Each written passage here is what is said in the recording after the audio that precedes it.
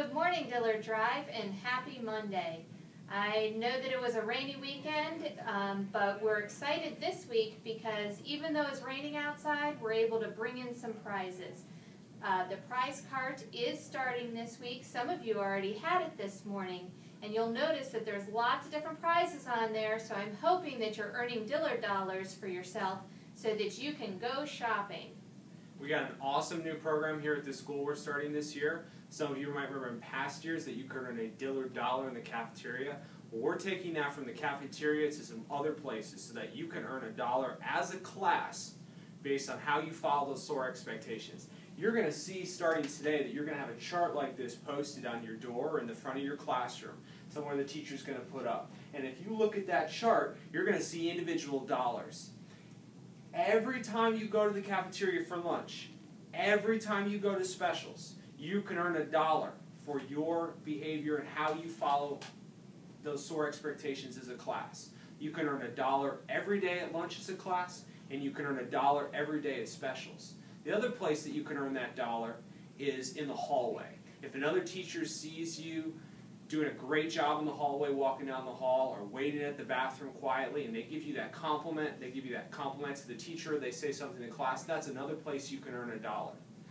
So then, if I'm the teacher then, Mr. Boynton, and my class has just earned a dollar, when we get back to the classroom, then I can make a little check mark or an X mark on the dollar to keep track of how many dollars we've earned? You can color it in. And so that rather than us keeping track of our prizes by the month, what we earn like we've done in the past at the cafeteria, as you earn dollars, you're going to get to earn rewards.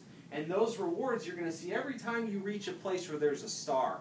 A lot of us in math know all about that 10 frame or those by tens, and that's how our chart's organized. So as we go through and we earn those dollars, one for lunch, one for specials, and maybe one in the hallway, that's going to be a special one to get.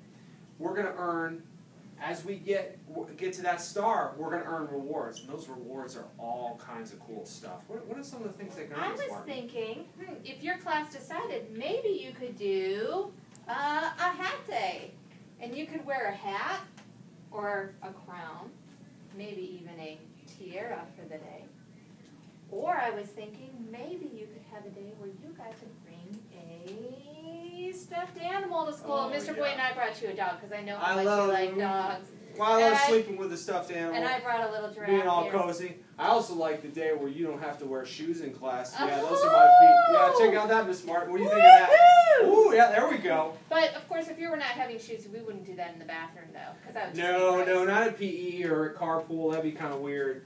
Oh, yeah, can we get popsicles? You can get popsicles. So if your class wants, maybe you could earn some popsicles or popcorn that you could have in class. So a lot of prizes, maybe some extra recess, some things that you might be able to earn once you hit those stars. And your teachers are going to get and have gotten a menu of prizes that you can earn. So that's going to be something that you can work with your teacher and decide on which prize, which reward you're working toward for that particular star. So it's not like everyone as a group is earning the same prize all at once. It's really determined by how you soar as a class and how you work together with your classroom teacher and to see what you choose. Okay?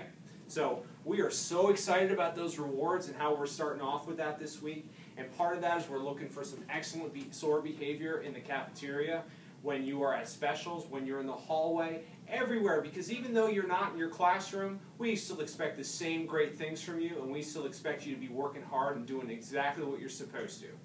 So earn those Dillard dollars, and I look forward to bringing you those rewards soon. Make it a great week. Bye. Bye-bye.